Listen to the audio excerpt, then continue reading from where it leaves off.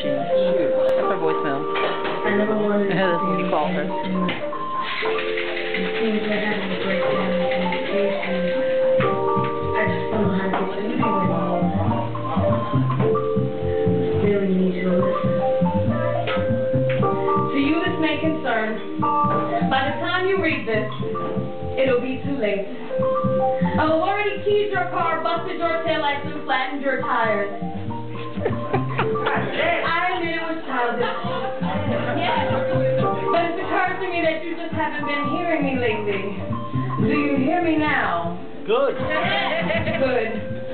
But are you listening? Because this entire poem is about listening. And when it comes to doing it effectively, you and I respectively just can't seem to do it correctly. Instead, we prefer miscommunicating.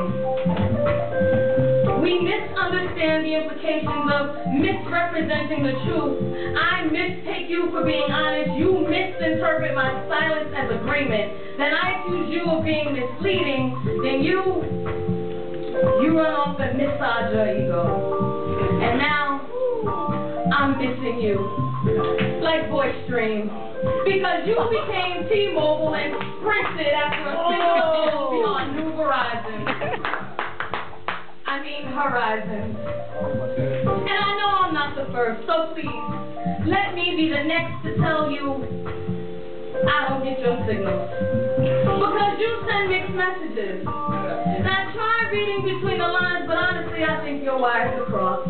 Or maybe, just maybe, we're really a bad connection, which is weird, because when we met we seemed to speak the same language, but now the original context is lost in translation. I find myself desperate to dissect your dialect, hoping that maybe if I collect enough sentiment, you might change your mind and call me baby.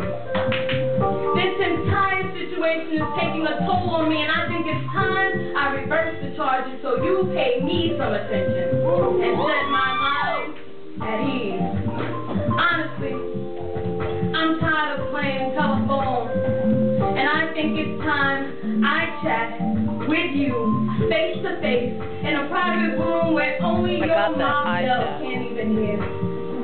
Fear not, your secrets are safe with me.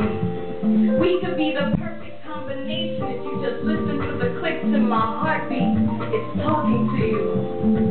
My soul is talking to you. I am talking to you. If you would just listen. Reply requested. Love, Charlotte.